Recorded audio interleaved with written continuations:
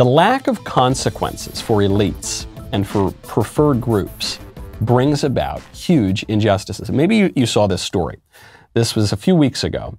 An 18-year-old guy was caught on camera, on a little nighttime camera over a bed or over a crib, kidnapping and murdering a 4-year-old boy. So you can see it's really terrifying. He goes into the room, nabs this kid out of bed. He's sleeping next to his brother, a 4-year-old boy. And then the boy, sometime later, is found beaten to death, dead on the street. The suspect's name, the suspect who we saw on camera, is Darriynn Ronnell Brown, 18 years old, strongly suspected of murdering this 4-year-old boy, Cash Gernon. Thankfully, he's been charged with capital murder, which carries a life sentence or possibly the death penalty. Now, how did it get this bad? The reason I bring this up is not even to talk about the current charges. Obviously, the guy deserves to fry. There's no question about it. And it would be good for him to fry. It would be rehabilitative to him to contemplate his own eternal soul. But this isn't the first time that he's done something like this. This guy, Darriynn Ronnell Brown, is also accused of walking into a Dallas home on February 8th and grabbing a young child. The police say he broke in and he rummaged around. Then he punched the homeowner after the homeowner confronted him. He'd picked up the man's 2-year-old granddaughter. The man was able to get the girl back. And then, and this is the weirdest part, the homeowner didn't want to press charges at the time.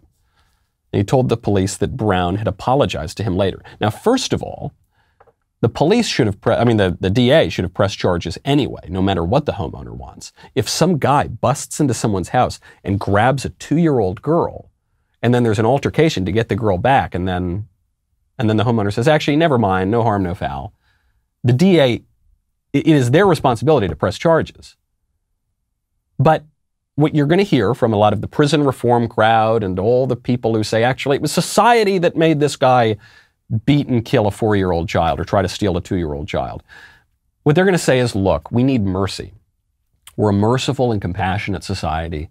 And in our mercy and our compassion, we're going to let this guy off the hook. Where's the mercy and compassion for Cash Gernon? Where's the mercy and compassion for his family? Where's the mercy and compassion for this 2-year-old girl that thankfully he didn't manage to steal her? Where's that mercy and compassion? These are real consequences here. But because, frankly, I'm shocked that they released the guy's description.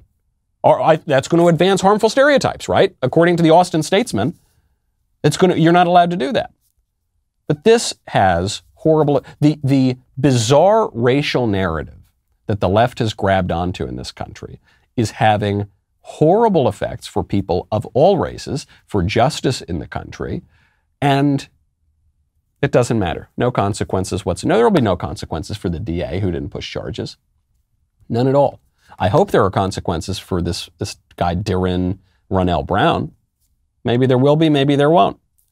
Now, the racial narrative that they're pushing, of course, is that, as the commenter observed at the top of the show, that whiteness is a sort of stand-in for sin, and that's why we need a permanent cure to it, and we need to abolish it, and this is what we're told now in corporate boardrooms, in university campuses. There is legal anti-white racism. Hey, hold on. I know that you're in a hurry to go pre-order my upcoming book, Speechless, Controlling Words, Controlling Minds, which will be on pre-order for another 8 days or so, and then it's going to be released on June 22nd. You can get an autographed first edition copy right now. I know you're in a rush, but first, just ring that bell, subscribe, like this video, head on over, subscribe to the Michael Knowles Show audio podcast, wherever you get your podcasts. Then you will never miss any of our content. All right, you can go get the book now.